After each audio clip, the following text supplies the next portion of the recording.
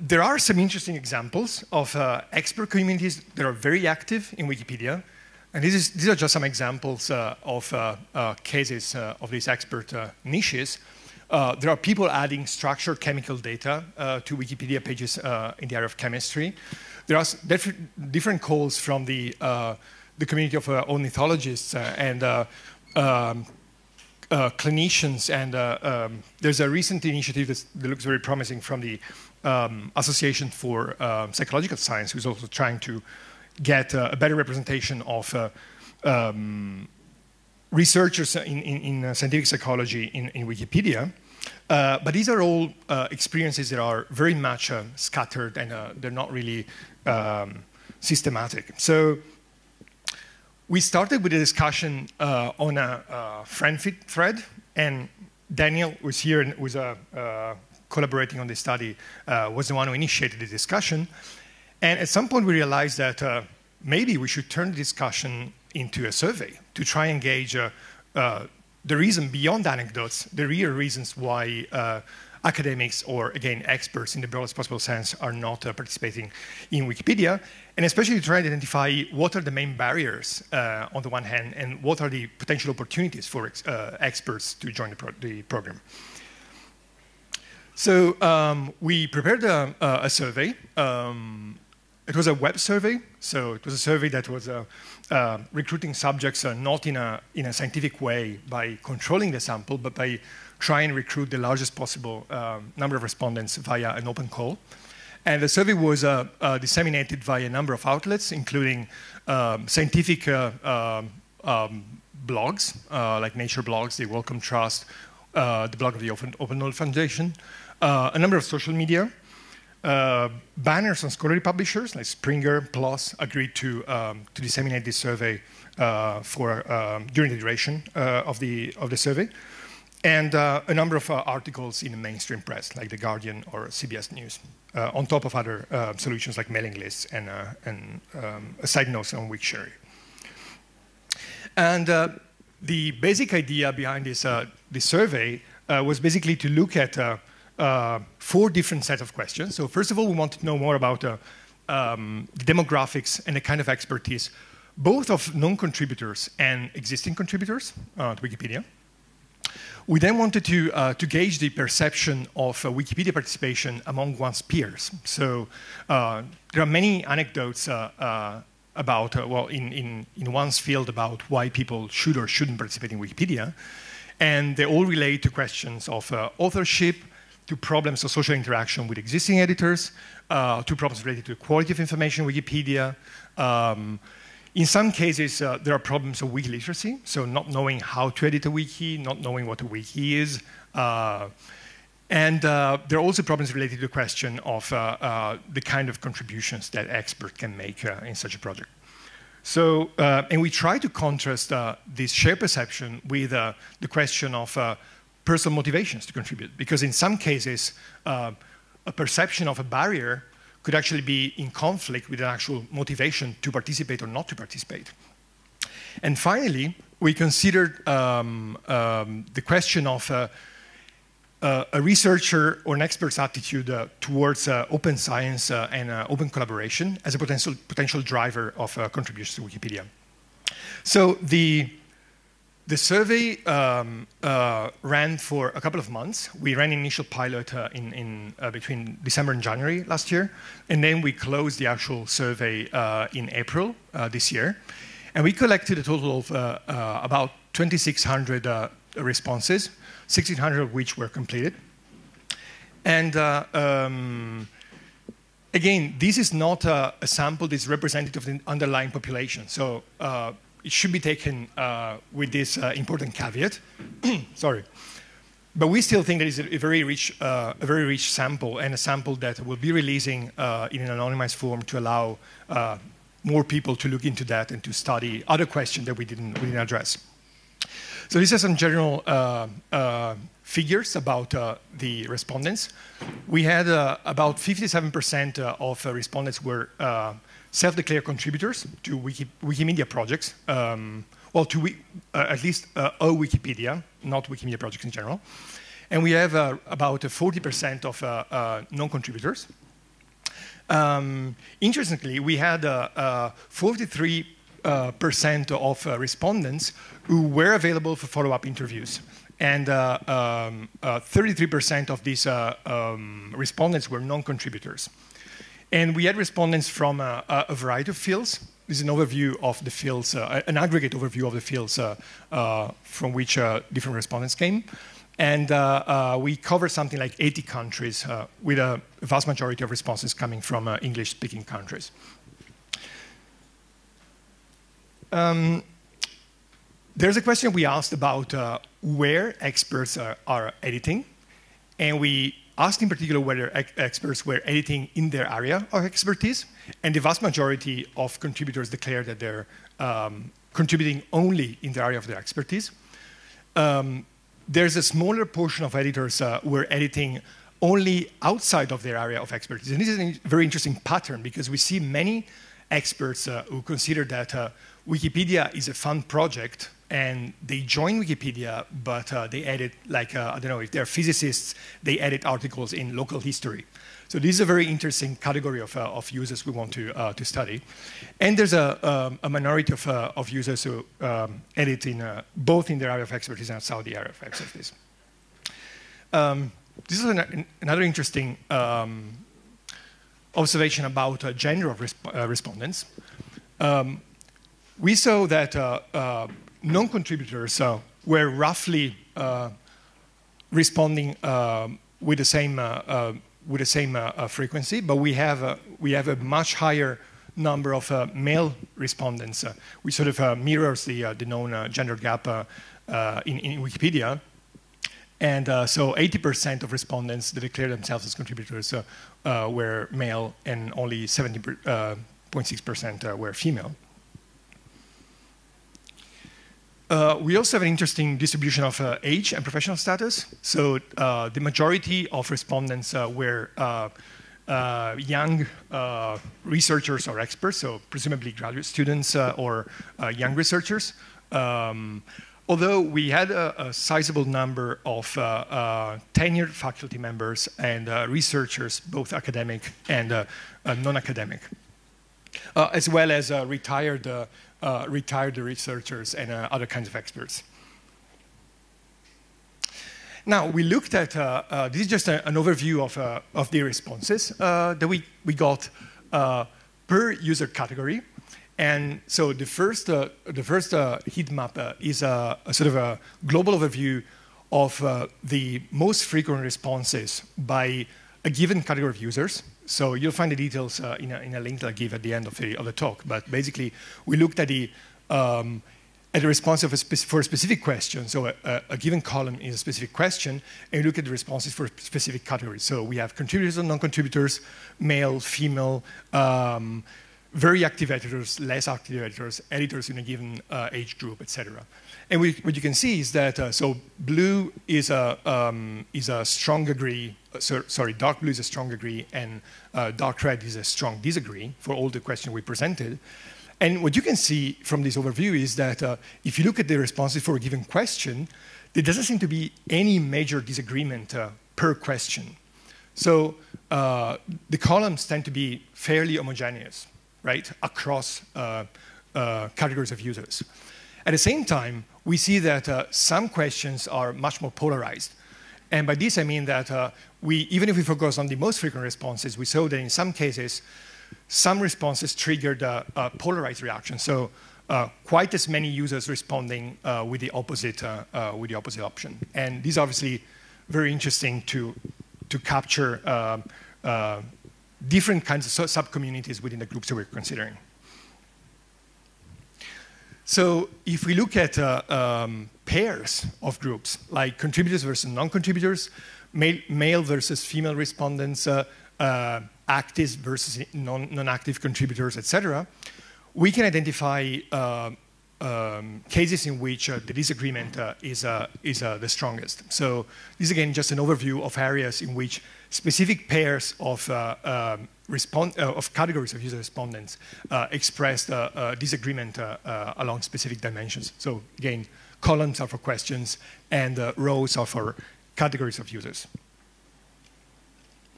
So I'm just going to cherry pick a number of results because we don't have the time to present all the data, and this is just to start a conversation. We're hoping to get as much feedback as possible, and also have other people contributing to dig into this data as soon as we release it.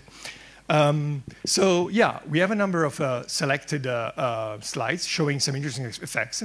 The first one is the response by professional status to the question of whether Wikipedia is a reliable source for research purposes in one's field. And you'll see that, so we have, the original scale was a 5-point Likert scale, from a strong disagreement to a strong agreement. And we aggregated responses just to display disagrees, neither disagree nor agree, and agree, right? So red is for disagree and blue is for agree. And you see that for all of these categories, whether you're a contributor or a non-contributor, the vast majority of responses disagree with this statement. At the same time, if you ask people to respond whether they agree or disagree on the question whether Wikipedia is a reliable source for educational purposes, now most people consistently agree with this question across all categories, with the interesting exception of tenured faculty member, which is something probably I should discuss with Frank Schulenberg regarding the Global Education Program, because it seems that at least a large part of professors still don't believe that Wikipedia is a reliable source for educational purposes, whereas other categories of users, so maybe more research-oriented, believe that this is a possibility. So this is one of the interesting effects we found looking at professional status. There was also this interesting question regarding the hairy question of original research. And we know this is a policy that's been hotly debated in the context of Wikipedia. And we were curious to see how researchers perceive this question as part of their contributions. And we saw, interestingly, that even though these are all self-declared experts, in the case of contributors, there was a strong agreement that as a researcher, I'm not allowed to write about my own research in Wikipedia. But actually, non-contributors had much more balanced responses, suggesting that there might be a barrier related to what people consider acceptable in Wikipedia. At the same time, this could be maybe a good occasion to start a conversation about what it means for a researcher to share, to contribute contents to Wikipedia that fall or don't fall under the original research policy, because I think this is a pretty complicated question. Now, we also asked a number of questions related to the problem of not just contributing to Wikipedia articles, but reviewing articles. And this is part of a project that the foundation is starting to explore regarding the possibility of engaging experts to produce or share assessments of the quality of articles, especially articles in areas of scientific relevance. And what we saw is that about 70% of respondents would consider helping rate or review articles. And this was consistent across different categories of demography we considered.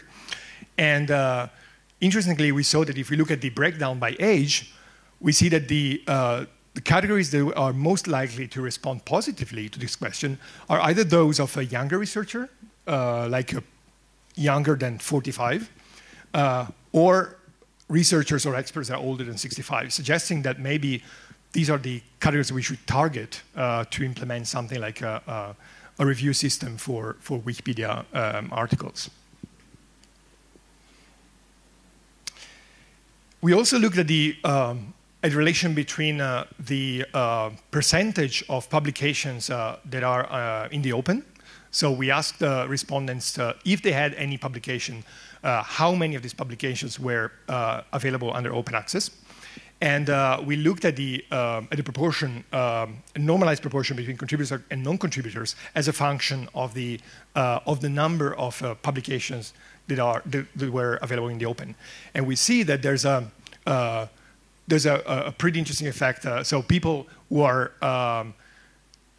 have all of their publications available in the open are also more likely to be Wikipedia contributors, so expert Wikipedia contributors. And that suggests that there might be a very interesting connection with the open access and open science community in terms of being our primary target to try and increase the participation of experts in the project.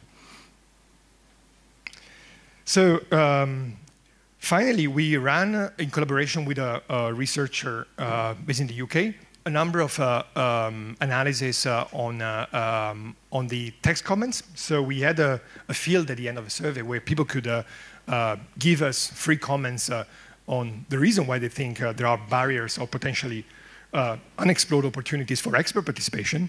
And we obtained a very large number of comments, both from contributors and non-contributors.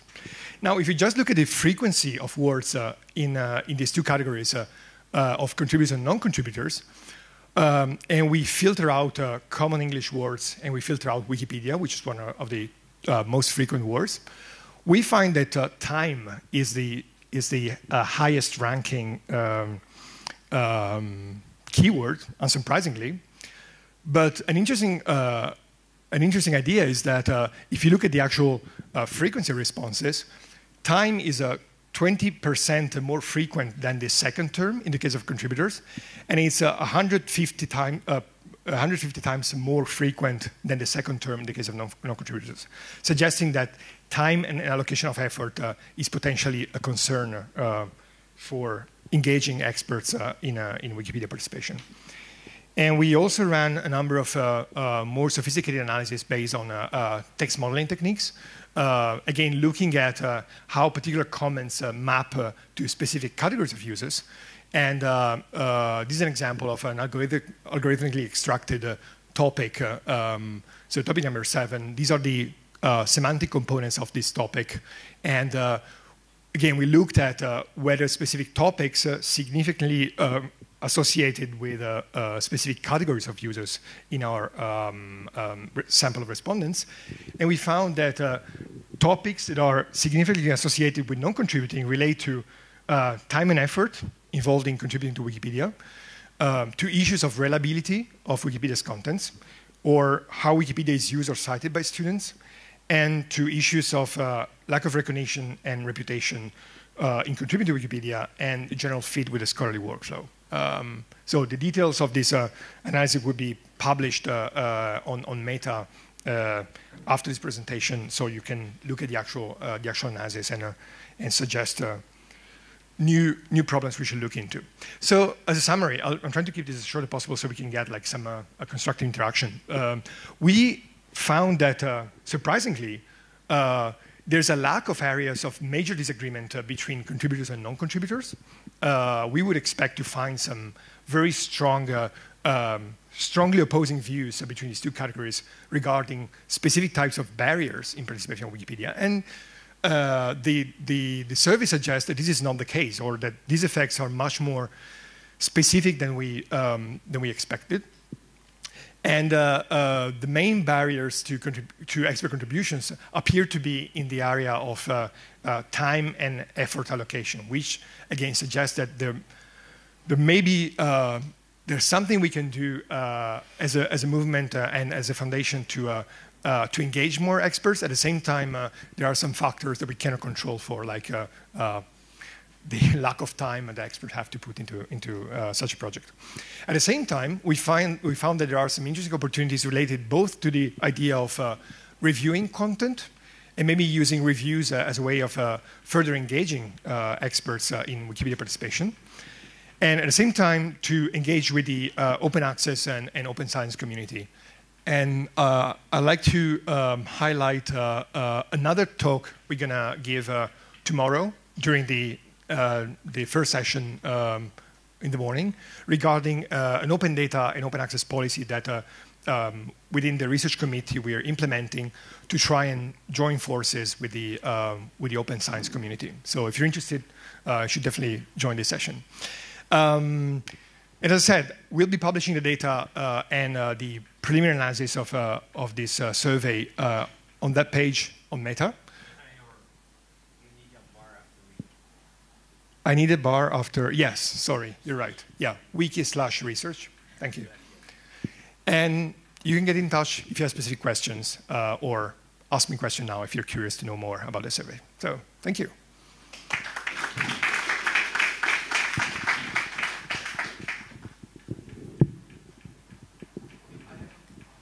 Oh, sorry, I should mention one last thing. You will find we have a live demo of the survey. Even if it's not active anymore, you can look at the exact question that we asked. There's a copy of the survey that is available from this page on Meta. Yes? I just want to mention that, there was the graph and he was asking why the people don't want to edit. So my name is Peter Brosch and I'm from Czech Wikipedia, and I just want to mention with the graph that why the experts don't want to edit the field which they are expert in. And I think so because it's a hobby for them, the Wikipedia. And if you spend all the day in the work with something, you don't want to do the same at home. So it's, I think so, it's without the solution how to motivate the people, just continue with the same work at home. Yes, that's correct. Actually, we had questions that control for factors like fun. So editing Wikipedia as part of, activities that have nothing to do with your professional work.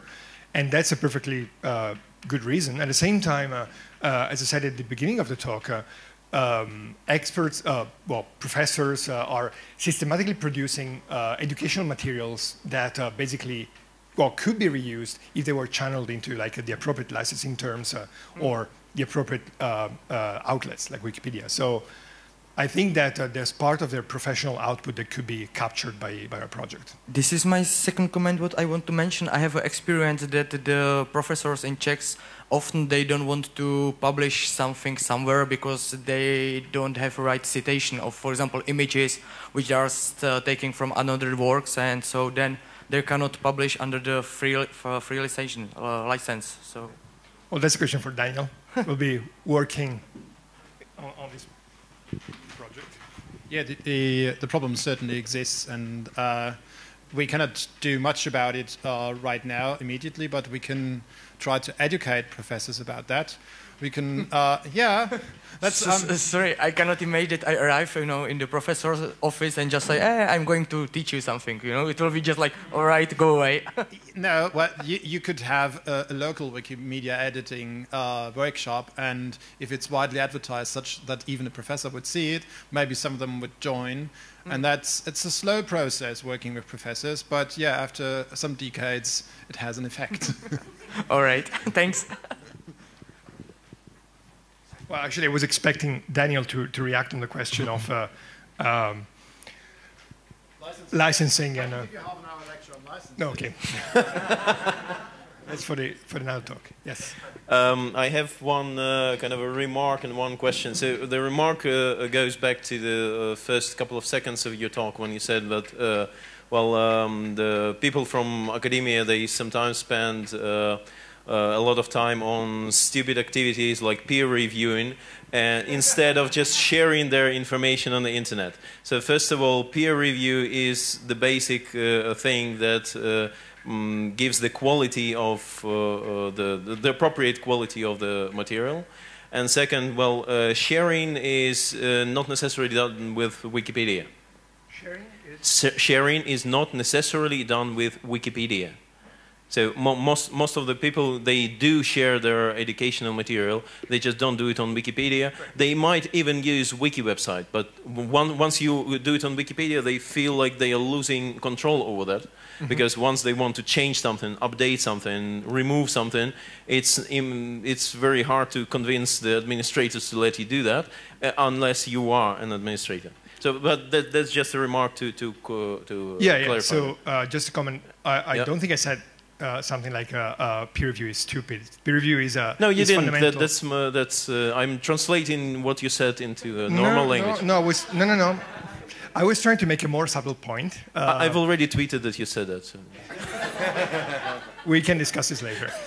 But no, I was trying to make the point that there's many. I'm involved in discussion about the future of peer review for some other reasons, and there are many people, including people who spend an ugly lot of time doing peer review and serving as editors or reviewers for journals or conferences, that are, even though they do this and they realize this is part of the work, they also keep complaining about the system and not being optimal and being like a sort of a system that is based on 19th century procedures that we haven't changed and we should change, given the fact that today we have the web and we have other ways of assessing quality and sharing and measuring the validity of scholarly research. But this is a separate discussion. So it's a separate and a very separate discussion. Well, we need to see your tweet to to see whether I should post a disclaimer or not. But I was trying to make a different point, which is about the fact that peer review takes an incredibly large amount of one's time, and it produces a relatively small tangible effect. I mean, it produces... that's a big disagreement on that. So I'm sorry? You disagree? A big disagreement because it does produce the quality of the content. Well, there is a long discussion. Number. Let's take it offline. Okay, let's take it offline. It's a separate discussion. So my real question was, because that was, I said, just a small remark, and the real question is, well, this is a survey. It was very nice to see it, a lot of very nice information. So the next question is, what now? Well, what now? We have a number of plans, and these are in particular running follow-up interviews. So as I mentioned, we have a large number of people who agreed to follow up with interviews. And we think we should, as a result of, so once we have a better understanding of this data, and once we have more quality information about barriers and opportunities, we could try and explore with new models of expert engagement. And I'm thinking of models that are different from those that the Global Education Program is experimenting with, but focusing on projects that would directly target researchers in the form of assessors of contents or reviewers of contents, and then potentially becoming direct contributors of Wikipedia articles. And there's a bunch of interesting models out there, like the Encyclopedia of Life or other cases in which we see something that could become a good entry vector for experts. But I can tell you more if you're interested in this. Thank you. Yep. Just jumping in on the point of what the actual communities are.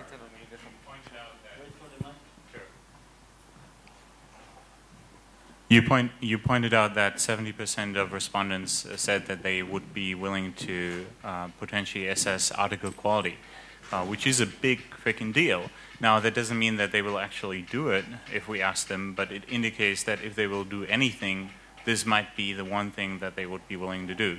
And we have contacts at the Wikimedia Foundation with expert scientific associations who have either already undertaken larger scale engagement of their members or have expressed willingness to do so.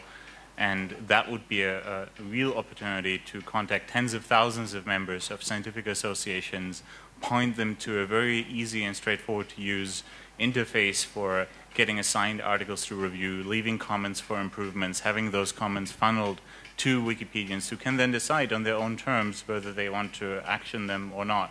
But that I see as a very real and actionable path forward, which is supported by the research and also by the individual experiences that we've had with the research and expert community. Thank you. Okay. Just last question and Yeah, one of the things you've mentioned is that most researchers, at least except for those tenured researchers that are not involved in writing Wikipedia, do see Wikipedia as a positive or a possible educational tool.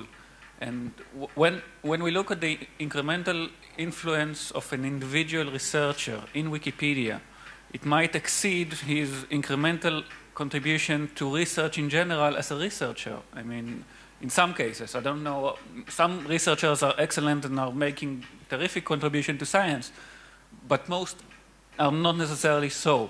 You know, their incremental contribution is not necessarily that much significant as much as they could contribute as editors. From your survey and from those individual interviews that you've been conducting ever since, to what extent can you tell the difference between those who are involved in contributing and those who are not involved in contributing, in the sense of how they view their own capability of contributing back to society with the... Well, we have a number of questions that target the issue of whether people are doing this because they have they can create free reference materials that are accessible for everyone, and this is for a sizable subset of participants is one of the most strong motivations to do so. But we shouldn't think that this is the main reason why everybody should join Wikipedia. So I like the idea. So what you said about a small contribution that can have a much larger effect is a nice way of framing my point about peer review. So I think that a relatively small investment of effort could actually create an output with a very, very large impact. So yeah, it's a good point. Thank you. Any further question, come and find me.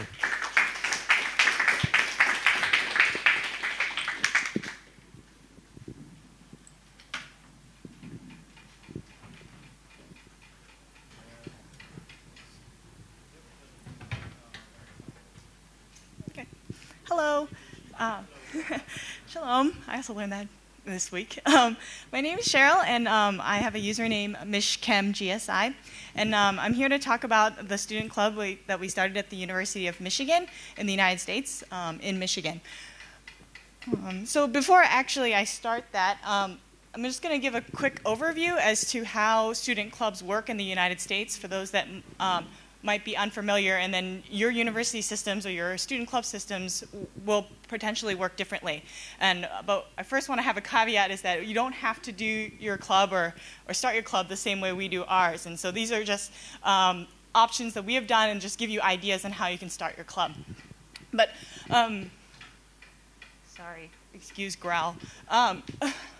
So first off, it's part of the university system most often because most of the members are students at that university. They're completely student-run for the most part, so the students are the presidents and the vice presidents as well. And then what the club normally does is they host events, so social events and outreach events for non-members of the university, just as a means of getting their name out there. And then oftentimes they're affiliated with a particular department or its type of institution, like March for Dimes is a good one in terms of raising money for babies who perhaps have some type of disease that they're born with. I've pictured here is our Michigan Solar Car team. We do have internationally related groups on campus, and this is just an image of one of them. So the Michigan Solar Car team goes to Australia every year to race their car. So just to give an idea, yeah, and I think we do pretty well. Anyway, it's pretty exciting. So first, a little bit of information about Michigan. We're up in the northeastern United States. With a really small dot. So Michigan is a very, very large university. There are over almost 42,000 students, and there are over 1,000 student organizations or student clubs. So you can see that it's quite the, like to be a student club is just normally what to do. And so that's just pictured down there is just, I'm in line to get my registration to participate in a student organization festival, basically a way to recruit new members. And so I'm at the back of the line. You can see how many student clubs are standing there. And so like I said, the organizations range from fundraising all the way to athletics, academics, and leadership. And like I said, there's a couple, like the Solar Car team, and then a few also fundraise for charity organizations. So I'm just going to do a quick overview of why, sort of the motivation for doing this and how we got started. This conference has had a lot of examples of how we're using Wikipedia in education. I just wanted to briefly outline what we've done in chemistry specifically, that my advisor and I have had students significantly expand stub articles, or very, very short articles on important aspects in chemistry. And so these are just a few to showcase what our students have done. They've even have made their own images of important catalysts that we have used in chemistry. If you want a more exhaustive list, it's under Chem Professor is her username. So if you want to check out some of the work that our students have done, they're really, really great. And we're excited to contribute more chemistry to Wikipedia. But the reason for that is right after that project was over, we decided to survey the students 1 semester and a year later and ask them if they were still editing Wikipedia, because a lot of their responses after the project was that they really enjoyed it. That's why we've done it for 2 years, is they like the exposure that Wikipedia had, almost exactly the same things that you've heard from all the other educational talks in this conference. But the problem was that only about 18% continued to edit after the semester was over. So we got them started and we got them editing. They made more than their 100 edits. But they weren't going back to it after the class was over. Or if they were just making very, very small edits. So they knew the edit button was there, but they weren't using it. So the quick question was, now we have this resource. There are so many students. I think we had almost 200 students go through my courses and edit Wikipedia, so that's 200 more students that knew how to edit. So how do we keep editing? And then there's a question, is perhaps an added benefit is to develop some type of offline community. So there's an interesting quote here that I've taken from one of Robert Kraut's papers that basically says that in online communities, members' frequency of interaction with others is a major determinant of the extent to which they build relationships with one another. More exchanges among community members provide opportunities for members to build social connections and create both liking and trust. So that's an interesting quote. So, which is why I think that a student club or some type of offline community would be potentially a great way to keep students motivated. So first off, I'm just going to briefly outline the mission of the Michigan Wikipedians. As I said, only 18% of the students continued to edit. So one of our main goals is to have a community in which the students continue to edit. They meet more regularly. The students then would gain experience in publishing, improve communication skills, and research skills. So the club is not just open to only past like people that have been in the classes. It's open to anybody on campus. So I want to make that clarification. And then also Wikipedia will gain long-term editors, improve content, and then also believers in free culture, or the free culture movement in general. So some of the goals I want to outline for the Michigan Wikipedians. Outreach is the main one, because that seems to be easiest to build the community. It's some type of ambassador incubator. So a few of you, I believe, have gone to some of the campus ambassadors talks. And so this can also be another means of training potential campus ambassadors. We want to establish partnerships with related institutions. There have been lots of GLAM talks happen in this session as well. So this could also be another incubator for creating some of those partnerships so that we can perhaps have a Wikipedian in residence at those institutions. We like to have coordinated projects as a means of motivating students, so such things as editing Fridays or whenever we meet, and then perhaps picking a collaboration of the week in which the students would work on. And then, of course, a goal of the Michigan Wikipedians is to sustain the club.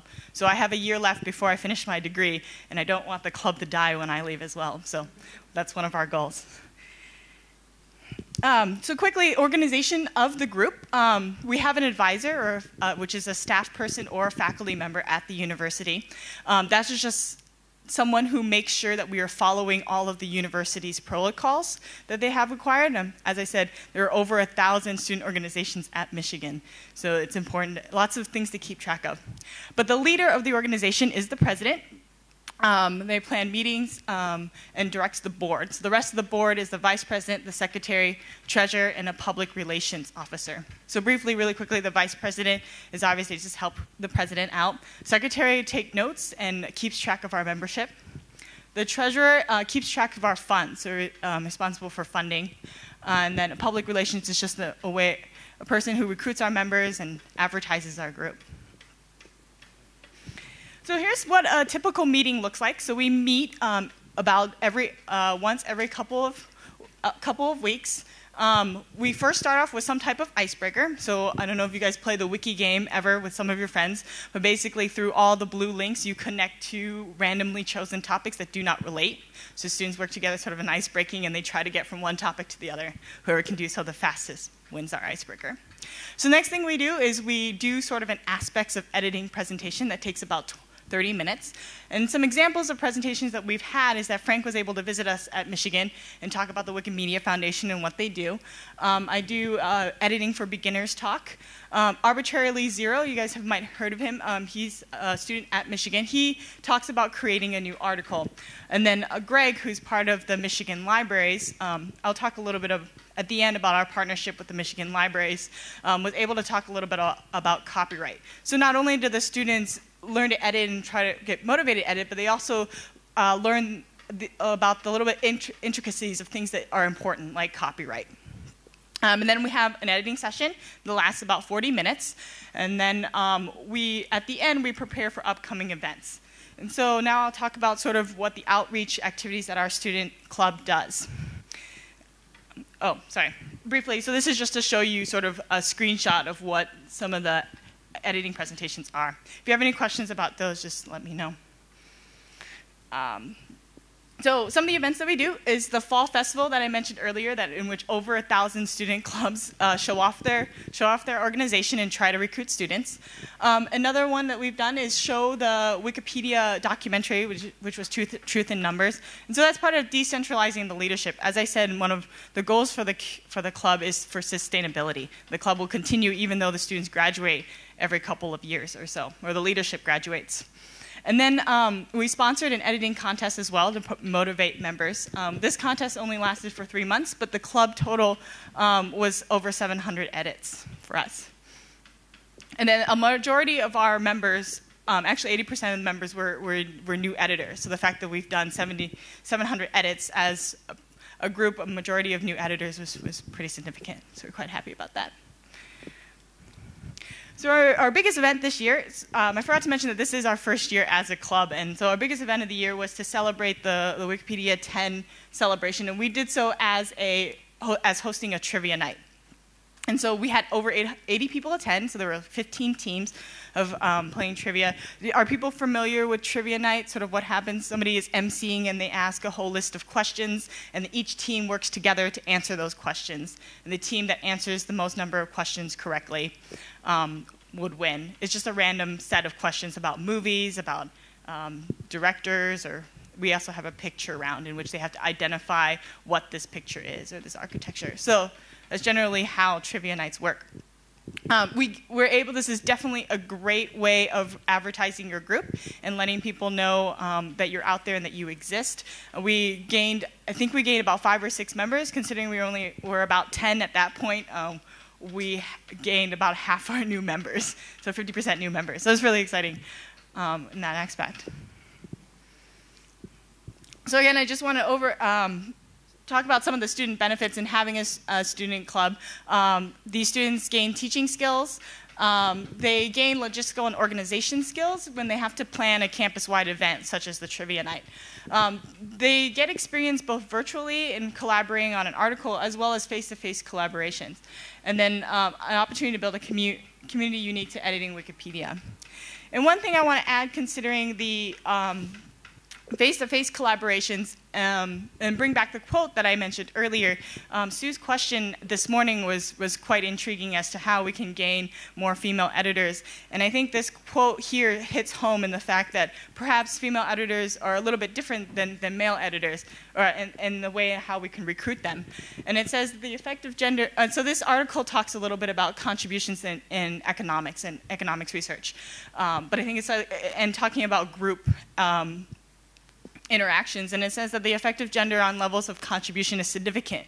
The coordination and group efficiency increases among women who interact with members of a naturally occurring group, while the effects are opposite for men. So just thinking about a different way of recruiting new members is that perhaps a student group or some type of organization, outside organization, would provide that. So as you guys are thinking about your club or thinking about potentially starting one, I wanted to first outline some of the challenges that we had and adaptations that we're going to do in year 2. So maintaining active membership. So we had a lot of members who came in at the beginning, and they were coming and they would hop in every now and then, but not come in every single week or every time we had a meeting. And I know occasionally sometimes things come up and you can't attend every meeting, but we'd like to increase that membership a lot more. And maintaining a consistent meeting place and schedule and space is part of that. And then meeting in a computer lab space. I wouldn't depend on students bringing in their own laptops.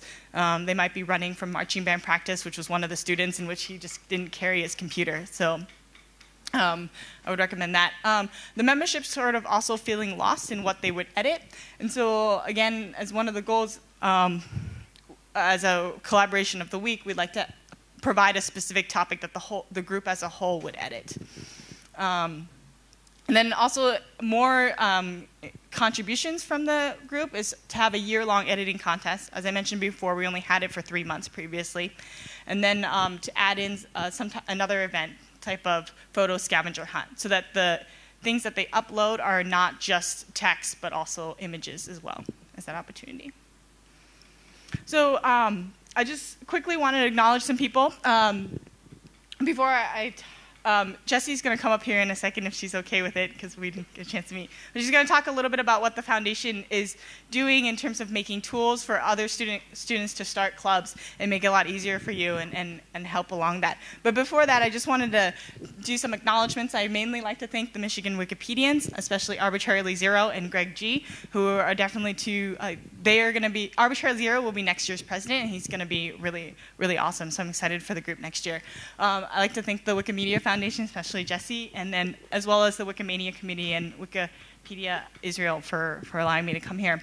The Michigan Libraries, Greg G and Leaf BGX. So as I said, we've had a lot of support from our Michigan libraries in which they're really excited for this group and the potential that not only, just as the Global Education Initiative is working on, is that it's definitely a way to share media literacy. All about, so they're all with that, and so we're really excited that they're on board with our club. And then mainly how this project got started, that is my advisor, Chem professor, and the University of Michigan. But I want to give Jesse some time, so I'll have her come up here. Oh. Team taxes? Yeah, okay, you want to do this one? Sure, yeah, stay up here with me. Okay. So yeah, Cheryl's a great example of somebody that's taken a lot of personal initiative in setting up an organization like this, and it's very wiki, I guess, just to be able to start your own sort of group and do whatever works really well on your campus with your with your classmates or whoever is there.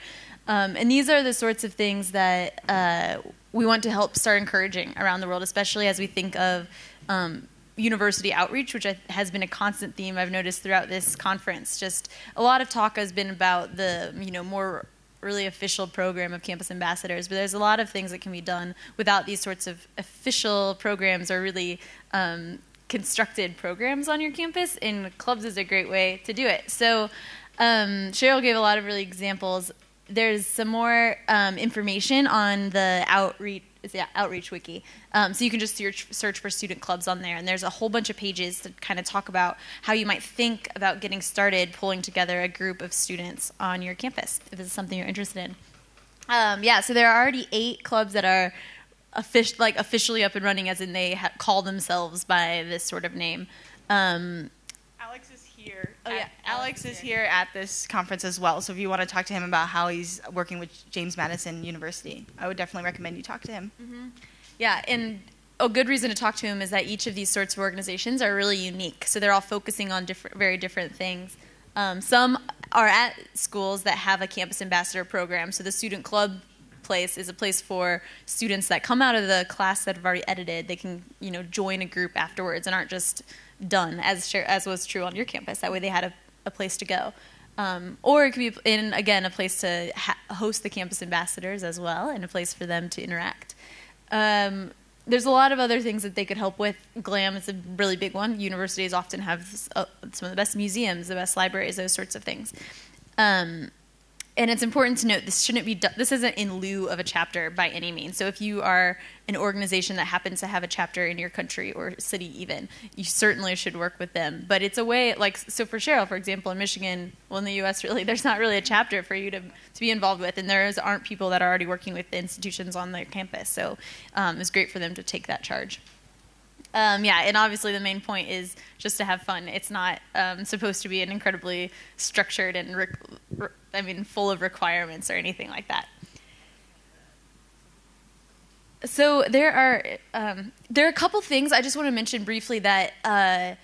So again, this is all things that you can do yourself, and if you want to start something like this, and you can talk to me about it, you can leave comments on the wiki about it, and people will offer their suggestions. There are a few things that I guess the foundation is helping try to support. So one of those is the trademark policy. So obviously there are a bunch of trademarks requirements with being able to use the Wikipedia logo and all of those things.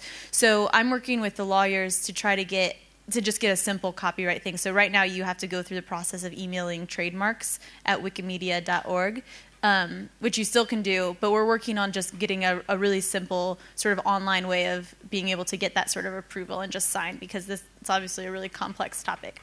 So that way that can be facilitated.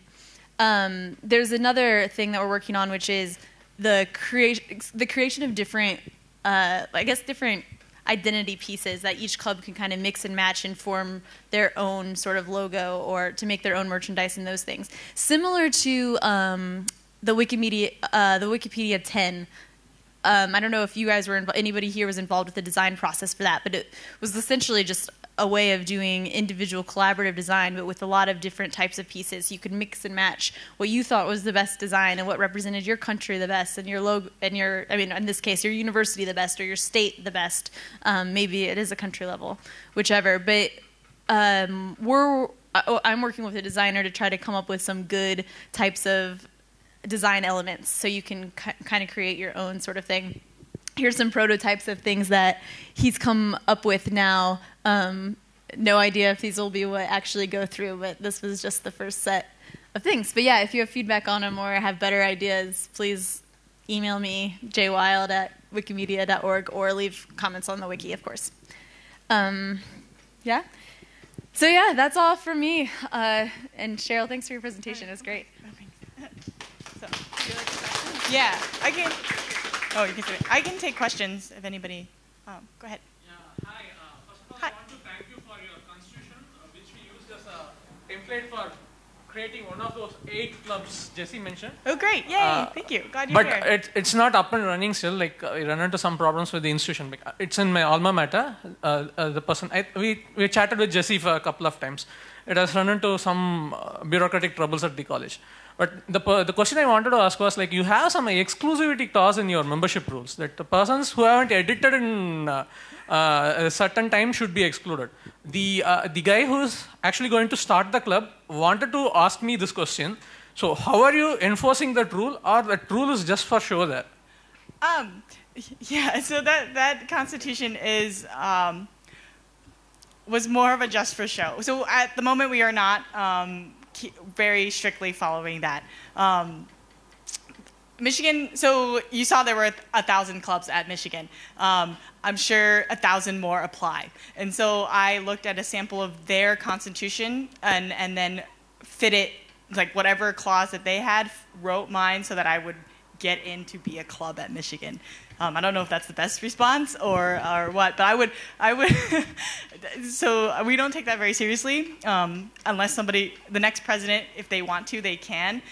It was just a way into Michigan's institution, unfortunately. So I would look at some of the other clubs on your alma mater, if they exist, and if they have existing constitutions, and if they say, like, you can write one without that clause, and they're like, you are open to too many people, you can probably write one in, and then in your head not really do it. But anyway, our constitution's not very strict, or we are not very strict at following our constitution. But, thanks for asking. Thank you, and thanks for using it. Any other questions? Oh. Yeah, no other question. Maybe I should comment. A few months ago, we launched a certain national writing competition in the Israeli Wikimedia Israeli chapter of Wikimedia. Oh, great. It regarded the culture of Beta Israel, the Jews coming from Ethiopia, and Ethiopian culture in general. And it was highly successful in several terms, both in participation and in output, and in gender relation. It was roughly half and half the ratio of contributors and of winners in this competition. Half were males and half were females. And this was all excellent, except in I mean, one of the aspects in which we were unsuccessful is in reaching students, actually. Despite the fact that we were acting through student unions and spread the word via email to all relevant students of African studies, etc., none participated in this competition, none. So I couldn't stress more the fact that it's not enough to do advertising, even face-to-face advertising. You must come there and actually maintain this kind of activity, just as you have done in UMich. Okay, great. Thank you very much. Thank you. Oh, I guess that's... Oh, actually, I think we're out of time. Do you want to talk to me in a second after? All right, so yeah. Sorry.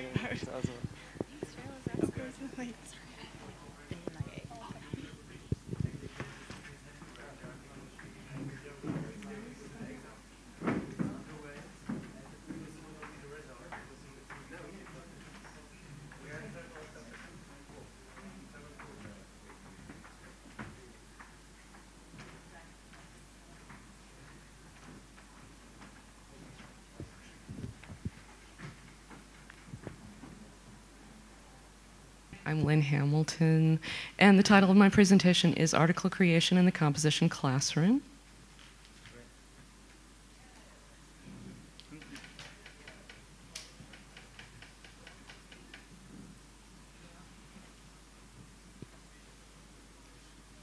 Oh, thank you very much. Okay, quick show of hands here. How many of you are educators? Would you raise your hands? Oh, there are quite a few people. Look at that. Okay, this is good. How many of you would say that you are interested in retaining new editors, new talented editors on Wikipedia? Raise your hands. Okay, good. That gives me kind of an idea of where to put the emphasis on this, because I'm going to try to talk about both. Okay. Since 2008, I have been asking my students to write articles on Wikipedia as part of their college composition class at Georgia Southern University, which is a state university in the United States. And I've had a lot of interesting experiences with this, and what I've found is that I really, really like this assignment and that it fulfills a lot of what I need to do as a writing instructor.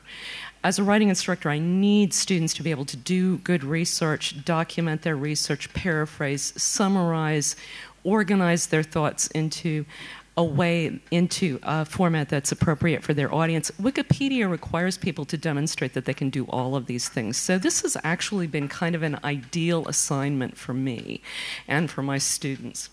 So I've been very happy with it. This is what I've learned that students get out of writing for Wikipedia. It builds on what they learned to do in high school, especially the book report, the classical book report. It takes that and requires them to go to the next level with it, juggling multiple sources rather than leaning just on one resource. Students also come to Georgia Southern University with a diverse skill set, but one thing most of them have been exposed to is that book report.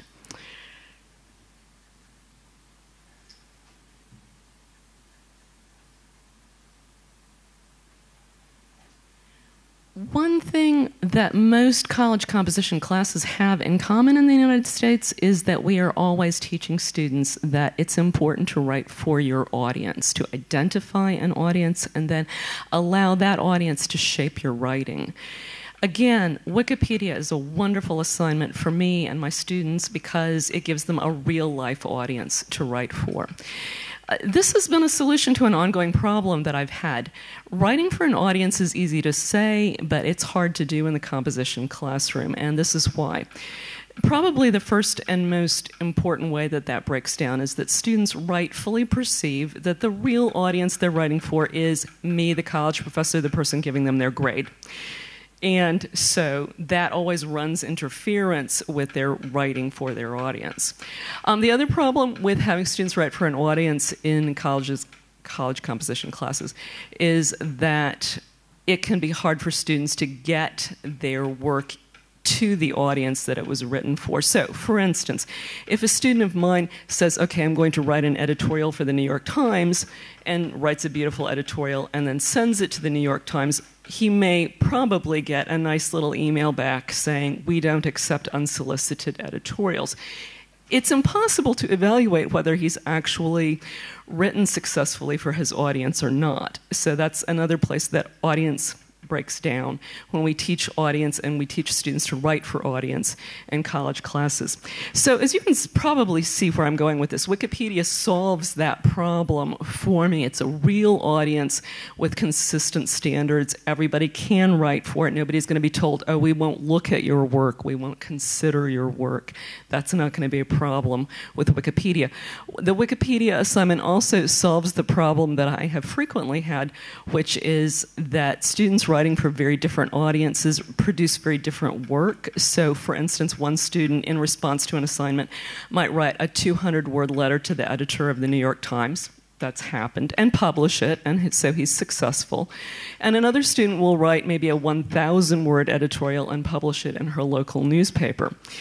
I'm hoping that what you can see is that that creates a problem for me in evaluating their work. How it's apples and oranges, in other words. It's very difficult for me. It kind of muddies the water. You know, has this one student done a lot more work than this other student? But has this other student been more successful because he published with a more prestigious venue? You can see how that gets problematic. Again, the beautiful thing about Wikipedia is that everybody's writing for the same audience. So.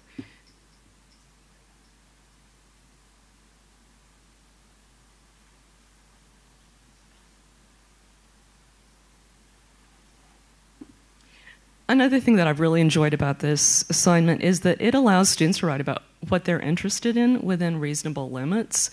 And in rural Georgia, where I come from, there are actually a lot of opportunities for people to write about their hometown, their counties, their regional areas. They can write very often about monuments, about events that took place. There are, in fact, a lot of open articles yet to be written on Georgia, I think partly because it's a very rural area. And so students have written articles in my class, articles like this one.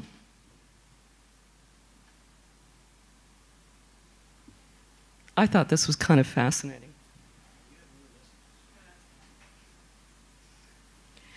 My student wrote an article about a football stadium that was created in his town, and it's made almost entirely out of granite, and this was built in the 1960s entirely with donations and with volunteer work in the community. It's the kind of thing that I don't think you could actually afford to build a structure like this entirely out of granite anymore. And so this is just something that's sitting in his hometown. That nobody had ever written a Wikipedia article about it, and I was very impressed that he was able to write this and publish it.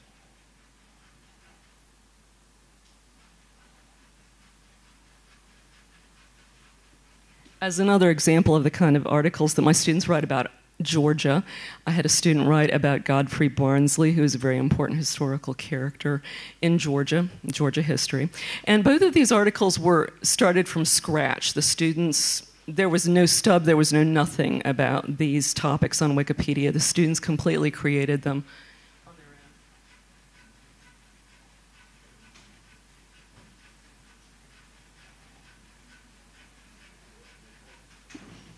Another one of my students took the stub article on the Bullitt County Courthouse and expanded it.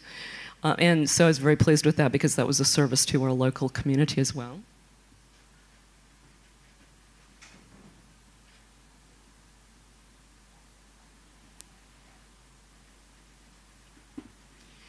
So I have some pretty strong opinions about what professors should do who want to teach students to write by having them write on Wikipedia. I really do very firmly believe, and everything that I'm hearing has reinforced this conviction, that professors who want to do this need to write their own article. They need to write an article on Wikipedia. I think that on Wikipedia there's no substitute for learning. There's no substitute for learning from doing. You can read the 1,001 pages that have been written about how to write for Wikipedia on Wikipedia, but that's not necessarily the most expeditious way to learn. I think the fastest way to learn is just to write an article. And then you immediately see what the issues are that people have to deal with when they do this kind of work, what kind of feedback people get, what people will harass you about, what they won't surprisingly harass you about, etc.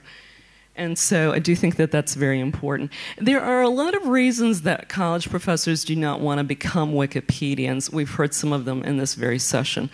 I think one of the many reasons is that college professors do not like to become beginners at something. They see themselves as the experts and the authorities and somebody that people ought to come from afar and sit at my feet and learn from me. And it can be very difficult to relinquish that position of authority in any way and become a newcomer, become a beginner. And I think that Wikipedia makes beginners of all of us. That's the truth. You can be a rocket scientist, and yet when you go to Wikipedia, there's going to be a learning curve, a little one at any rate, even for very technical people. I think there's still a learning curve.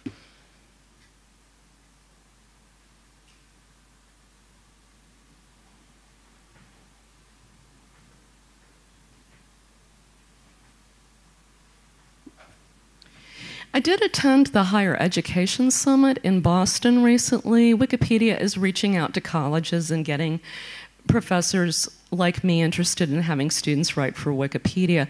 And one thing that emerged was the difficulty that people were having when students' articles get deleted, the difficulty that professors have in evaluating this kind of work, what happens if the article gets deleted. So what I found is that it's very, very important to have students run a draft, preferably a full draft of their article, by me before they upload it to the website. And it's very important that be saved someplace so that we can come back to it if there's any question about whether they actually did the article. So if the article gets deleted, there's still a backup copy of it someplace. And I also think it's very important for me to give them an evaluation, a grade, in other words, on their article before they upload it to Wikipedia so that they don't feel that they're being graded by the Wikipedia community. I think the Wikipedia community gives a lot of wonderful feedback to my students, but it's kind of a gray or a dangerous area for them if they think that their grade is being based on what these people who are not their teachers are going to say about their article or how they're going to react to it.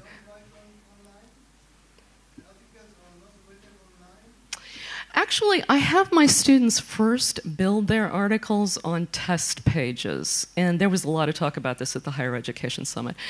Some people use the sandbox, and that might work. I don't know how to make that work because I haven't really tried it yet. I get nervous about the sandbox because it looks like it's really easy for it to go away. But having them build their articles on test pages, and then I read them and I can comment on them, they can do another draft, they can fix the problems, and then they upload them to the encyclopedia, the live encyclopedia. That's worked really well for me. Here's why.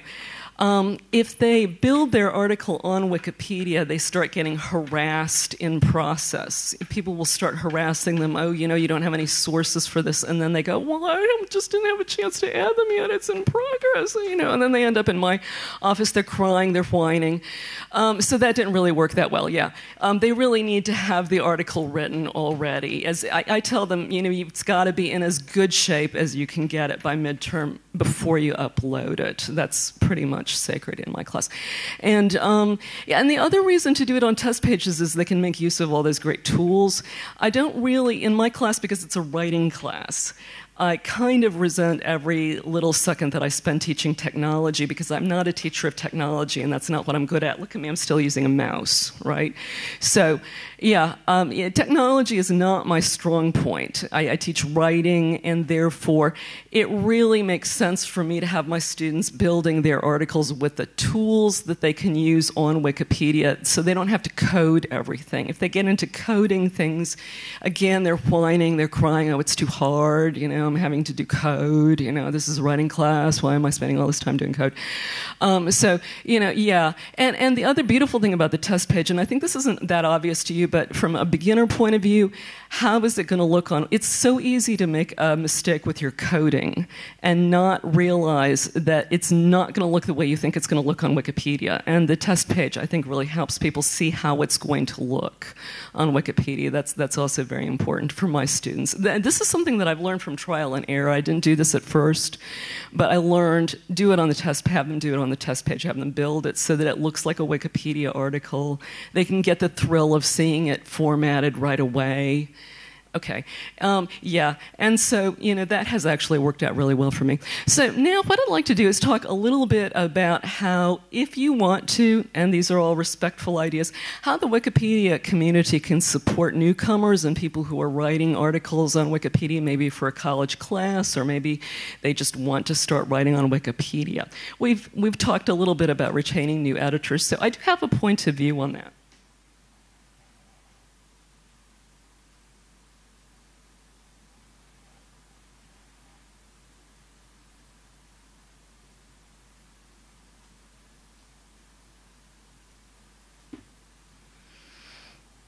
Okay, one thing I came up with that I think the Wikipedia community could do, and there may already be an infrastructure for this, is to have a list of topics that are already screened for notability. And I think that this could actually easily be a refinement of the requested articles list. The only problem with finding a topic on the requested articles list is that sometimes it turns out those topics are not really notable enough for the community. And so if they could be pre-vetted, if there could be maybe an asterisk next to some topics that have been pre-vetted for notability, that would make it really easy for my students and for other newcomers to identify something that they could write about that would not necessarily be challenged for notability. Another idea that I had was that perhaps nutshells could be improved for newcomers. Just a thought here. But let's quickly take a look together at the nutshell on notability.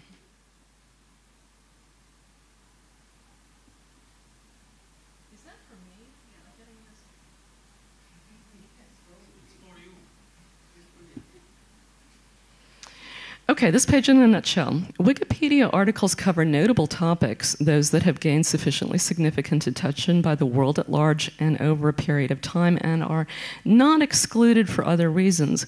We consider evidence from reliable independent sources such as published journals, books, and newspapers to gauge this attention. Notability does not directly affect the content of articles, but only whether the topic should have its own article. Okay, that's all very well and good. However, I was 2 years into working on Wikipedia when a student learned of this quick and dirty formula for notability. And I don't know if this is widely practiced. You guys could tell me whether it is or not. Somebody wrote to one of my students and said, here's the acid test. If there are 2 or more Google News or Google News archived articles on your topic, then it's notable, and if not, we're going to delete it.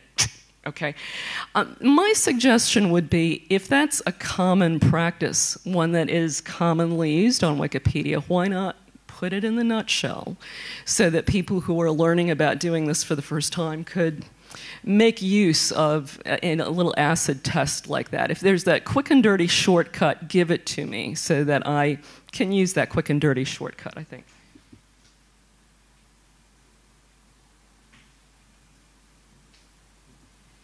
You've probably heard this lament before, but I always think it's a beautiful idea to give new users time to work on an article before nominating it for deletion. And the other thing, I'm going to go ahead and say that the biggest disappointment that I've had on Wikipedia, in an otherwise wonderful and joyous experience, I've had the most fun with this assignment of any assignment I've ever done. But the biggest disappointment is when a student does actually a pretty good article and gets absolutely no feedback at all. And so I'm hoping that the little Valentines and the new opportunities to show love to new Wikipedians will kick in, and that I'm also hoping, I have high hopes of the Campus Ambassador program, and that Campus Ambassadors will kind of equalize the amount of feedback and the quality of feedback that different students are getting, because what I have found in the past is that one student will get a lot of attention and a lot of feedback from the Wikipedia community, and then somebody else will get zero feedback whatsoever. I mean, just nothing, nowhere to go. And I tell students, well, on Wikipedia, no news is good news, but that doesn't really give them anywhere to go to improve in their writing. So it would be nice if everybody could get kind of the same amount of feedback. I had a couple other things that occurred to me. One is, maybe we don't have to really fuss at people so much about not signing their posts. Just a thought, from the point of view of new users, this obsession about reminding people to sign their posts. Okay, I'm going to go ahead and admit that from my point of view as a new user, being fussed at by somebody because I didn't sign a post, I just thought it was a little psychotic. Okay, I would back off of that. And please, I hope nobody during a question and answer will try to explain to me again why that's so important, because believe me, it has been explained to me. I just keep forgetting. Okay, so little things like that, maybe they could kind of be put into perspective, and into the perspective of the things that really matter on Wikipedia. And I guess the final thing that I would suggest is if you're going to watch list somebody, maybe you should just go ahead and tell them that you're doing that, because I have, again, my own experience as a newbie on Wikipedia is that there's somebody who has been following my work for a couple of years now, and I think he thinks he's being helpful, and I think that he's stalking me. And this is where I think maybe if you want to watch list somebody, it might be a good idea to just kind of introduce yourself and let them know that you're doing it. Otherwise, to people, some people that might seem a little creepy. Okay, just trying to give it to you from the newcomer's perspective there. Okay, and that's it for me. What questions did y'all have, if any? Yes.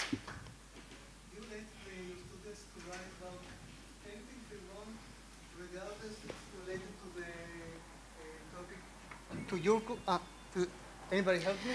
Yeah, well, the topic of my course is writing, and that's wonderful for me because, they can write about anything. I've had students write about a famous relative, because of the 6 degrees of separation thing. I've had several students who discovered that they had great uncles or great, great grandfathers who were famous enough to be on Wikipedia. All of those articles are still on Wikipedia. They have not been challenged for notability. I've had students write about their high schools. That's not my favorite one. They write about the Granite Bowl. They write about things going on in Georgia. They write about a book that they've read. Yeah, it's very, very, very open. This is the one thing that my students love best about the assignment is that, they can write about whatever they're interested in as long as there's no Wikipedia article about it already. And it's notable. Yeah. Yes.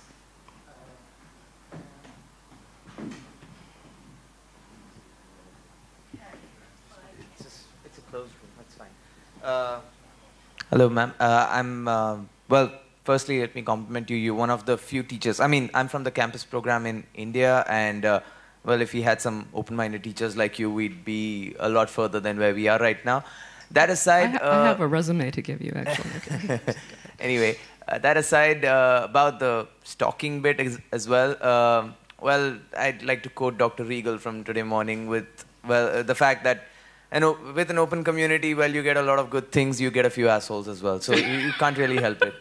So, yeah, I do actually have a PS on that. I've come around to believing that this guy actually is helping me. I think he really does mean to be helpful, but it just would have been better if from the outset he had just said, look, I find your work interesting, so I'm going to be watch listing you, be mentally prepared for it or something.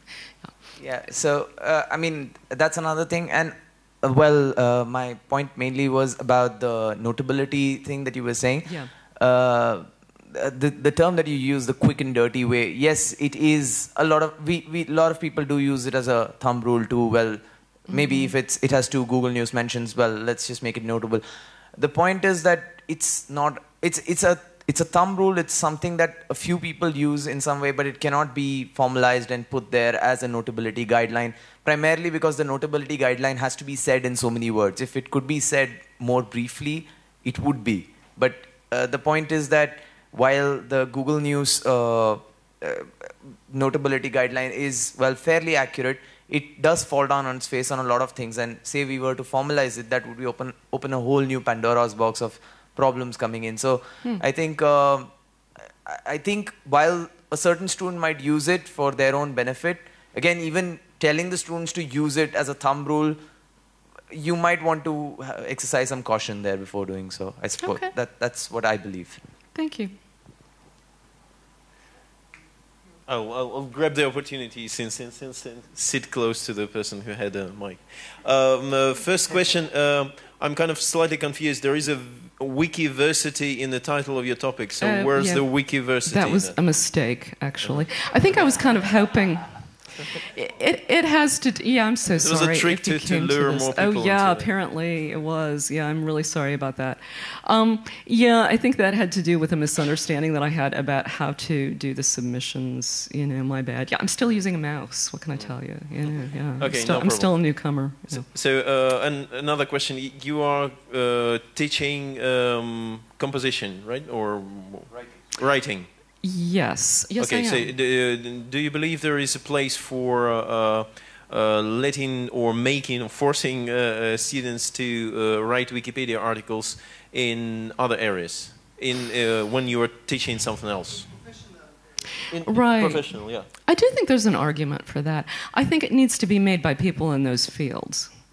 In other words, academic rules that you don't step on each other's territory kind of dictate that I can't say, oh yeah, somebody who teaches chemistry should definitely do this. You know, I think there's an argument to be made for it. You know, but it needs to be made from people within those fields. You know, but I think some people are stepping up and saying, yeah, this is a good thing to do. I think I'm being told that I'm out of time. So.